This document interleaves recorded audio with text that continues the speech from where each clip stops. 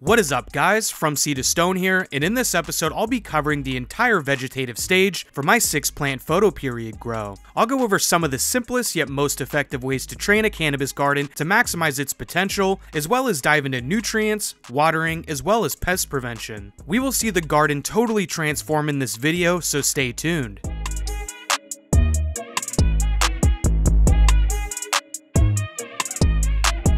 When I first started growing, I didn't have many expectations of what I wanted out of each cycle. In fact, just keeping my plants alive all the way through flower was an accomplishment in itself. It wasn't until I had a few grows under my belt that I really started exploring and testing different plant training methods in order to achieve better harvest results. I've tested everything from low stress training, mainlining, topping, as well as a handful of other techniques. I'll be showing you guys hands down one of the easiest ways to train a cannabis plant to not only get an edge-to-edge canopy, but also focusing on a faster veg flip, meaning less time to complete the grow overall. Before we start, I would urge anyone who missed the previous episode or anyone who might want a refresher to pause this video and watch episode 1 of season 6, as it's going to greatly tie into what I do in this video. In the last episode I covered propagation, transplant, as well as starting this season's pheno hunt. I also want to thank everyone who hits the like button and is dropping a comment for the YouTube algorithm. YouTube's still been throttling all forms of cannabis related content, so if you're looking to support the channel, one of the best ways is by dropping a like, posting a comment, or sharing this video to your friends. We last left off with me transplanting my 6 sherbet cookie plants into their finishing pots. Although a small bit of transplant shock was apparent, after a few days the plants were perked right back up and are now ready for their first bit of training. To start their training, I'll be topping each of the plants. Topping is the process of removing the top of the main stem, which in turn causes the plant to divert its energy into the lower shoots, while also creating 2 main stems towards the top of the plant. This is a great way to bush out your plants with minimal effort, creating a flood of new tops, which will eventually become colas later on in flower. In addition to wanting more tops, I'm also topping in order to create more branches for me to take my clippings from when it comes time to starting my mother plants. The process itself is very straightforward and easy to accomplish. I start by identifying the main stem, and then taking a sterilized pair of scissors, I remove the stem right above the 2 growth tips. In most cases, you'll top directly at the highest point of the cannabis plant, but for a few of my gals that have stretched up taller than the rest, I did a slightly more aggressive topping in hopes to let the smaller plants catch up to the rest. This will have the same effect as long as I leave the 2 growth tips untouched. Over the next week or so, these 2 growth tips will turn into 2 new main tops, and the branches located below these growth tips will also start to bush out and grow even more as the plant naturally diverts its energy. One thing cool about this shot is you can actually see a few pistils sticking up from the growth site, which is an indicator that the plant is indeed a female.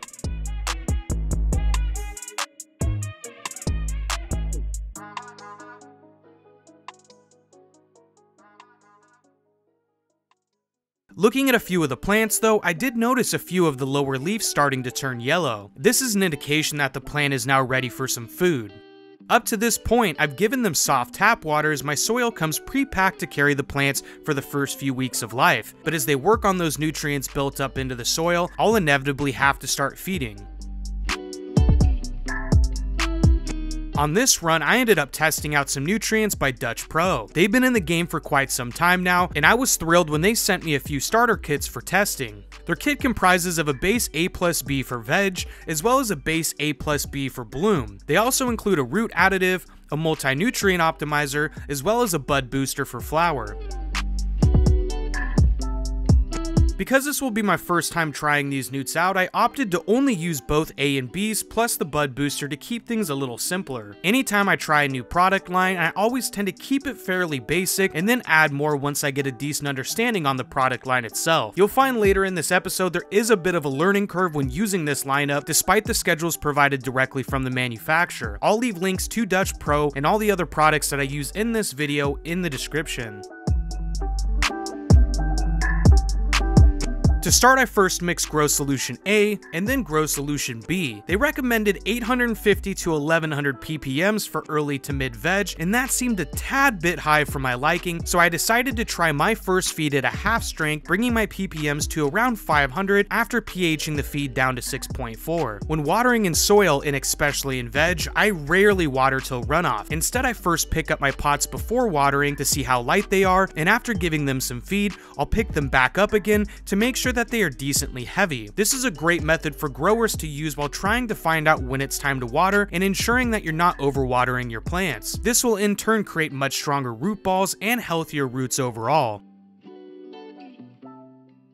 Fast forwarding a week, it's apparent that these ladies have responded well to their topping. Not only have they created 2 new main tops, but have also bushed out a ton. For this grow in specific, I wanted to focus on flipping the canopy faster so I could see the traits of each pheno and flower before deciding on which mother I was going to ultimately keep. Because of this, I went with a fairly simple, less labor-intensive route for training.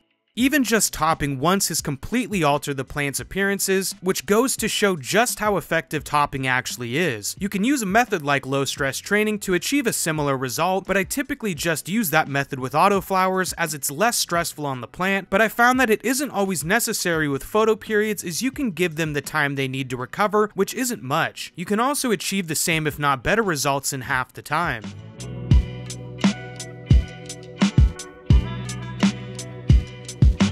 Looking over the top of the canopy, I'm starting to see an issue arise in the tent. That issue is some slight yellowing at the tips of the uppermost canopy. Now, it doesn't look like nutrient burn to me, as the color is a vibrant yellow and I don't see any of the tips actually burning. Initially, I thought it might have been a VPD issue, as previous readings of my leaf surface temperature were a bit too cold compared to my room's relative humidity. After chatting with a few growers on the issue, it was suggested that it could be a potassium deficiency, as the leaf tips were starting to curl, which was consistent with other examples found online. Dutch Pro's Explode has a healthy amount of potassium in it, so I opted to give it a 250 ppm watering just of that solution in hopes to combat the issue. Dutch Pro has potassium within the Grow A plus B mix. However, one thing I'm learning about this lineup is it's super nitrogen heavy. Even the CalMag has nitrogen in it. Because it's so nitrogen heavy, even when feeding half strength every 3 waterings, I still developed very early signs of nitrogen toxicity, as noted by their leaf's dark green color. Because I wasn't feeding as much A plus B, my suspicion was it wasn't getting the potassium that it needed. In trying to fix one issue, it caused another. At the end of the day, that's why I'm a huge advocator for ditching schedules, understanding what the plant needs per stage, and a general guide to PPM when feeding. It's also really important to familiarize yourself with common signs of deficiencies and toxicities, as the plants will tell you more than a schedule ever will.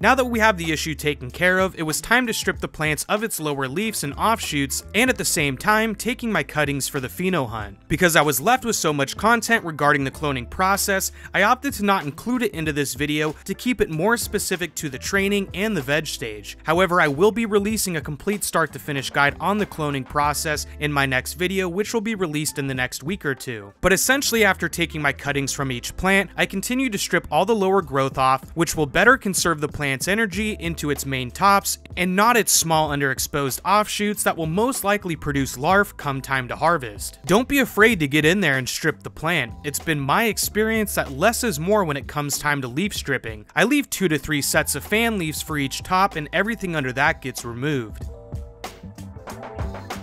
After each plant was stripped, I proceeded to move them back into my tent and install my Scrog Net.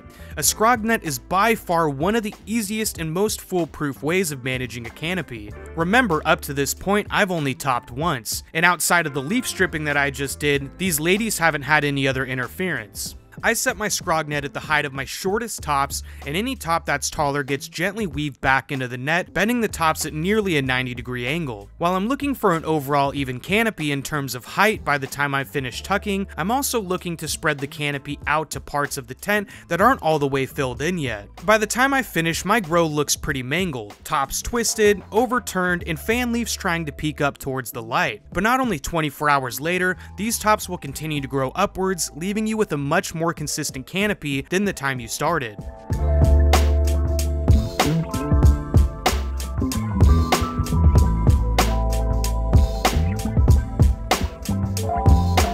Over the next week or so, I'll continually train the tallest tops down and carefully weave them into the net in order to have as even as a canopy as I can. It only takes a few minutes per day to do so, and I find the process really enjoyable. Some tops can tend to give you a good fight, but with a little persistence, you can wrangle them down no problem.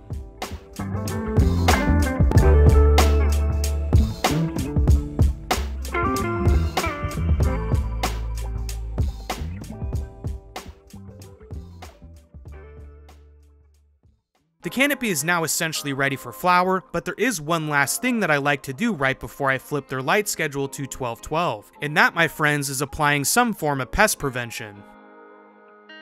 I'll be using some organocide diluted to the manufacturer's recommendation and spraying right before lights off. It's important to spray the solution close to lights off, as organocide is fairly oily, and when sprayed on the leaves can actually burn them under direct light.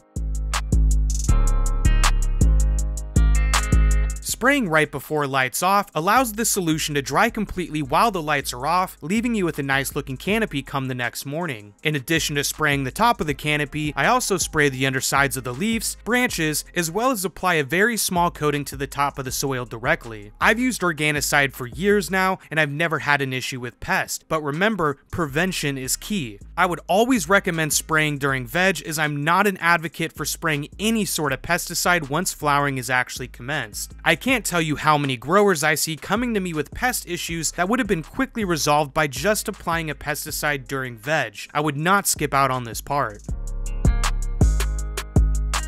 To induce flowering, I need to set my digital timer to turn on at 7 AM and shut off at 7 PM. The times themselves don't really matter, and you can set it to whatever you want. You just want the lights on for 12 hours and off for 12 hours, which is what photoperiod plants require to start flowering. And that's pretty much everything I did to prepare this grow for flower. We're left with a pretty consistent and even canopy, considering the incredibly fast veg on these gals and the very minimal effort that I put into actually creating it. This was one of my first times going super relaxed on the veg training, and it goes to show that even with a little bit of effort, you can achieve a well-spread, consistent canopy in a short amount of time. The ladies have seemed to bounce back well from their potassium deficiency as well, and now that I have a better grasp on the newts, they are boasting a very healthy color and are looking nice and perky. I was left with a lot more tops than I initially expected, so I'm guessing we're gonna have a solid pull from this grow. The next time you see this canopy, it will be in the middle of flower, hopefully stacking on some nice resinous buds. If you guys enjoyed this video, please hit that like button, and if you want to see more, consider subscribing. Huge shout out to everyone who's been joining the Patreon, as without your guys' support, this series wouldn't be possible. If you guys are interested in supporting, please consider checking out my Patreon at patreon.com/from seed to stone. Some of the tiers offer some awesome perks, including one-on-one chats. If you're looking to stay updated on the series and want to get involved with a large growing community that offers a ton of really solid information, please check out our community Discord, which I'll have linked in the video's description. I can't wait to see you in the next video, and as always guys, happy growing!